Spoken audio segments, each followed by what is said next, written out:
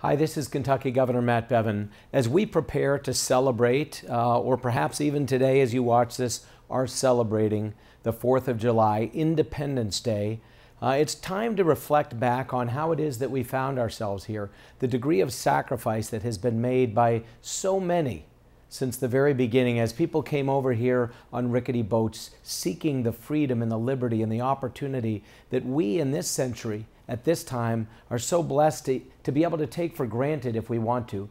I would certainly hope that we don't do so.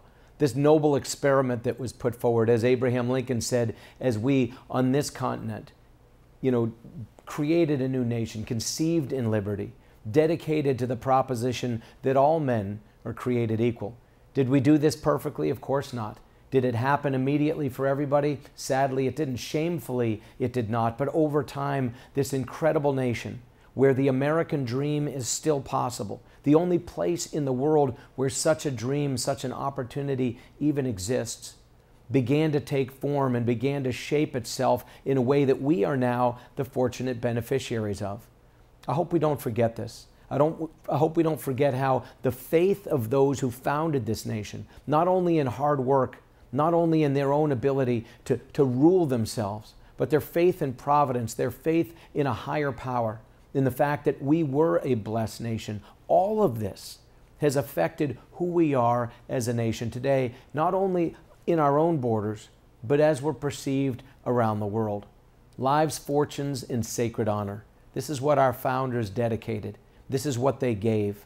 So many have given even their lives, such sacrifice, such innovation, so many things done that now we benefit from.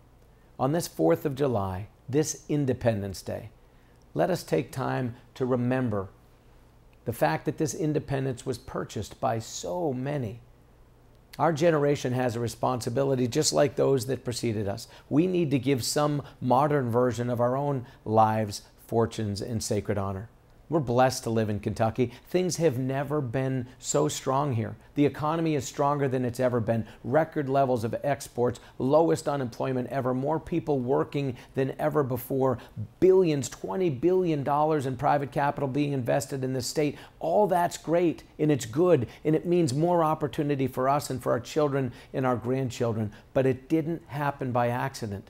Good policies, focusing on the right things, individual responsibility, less government and more responsibility on the part of individuals. This is how this nation was built.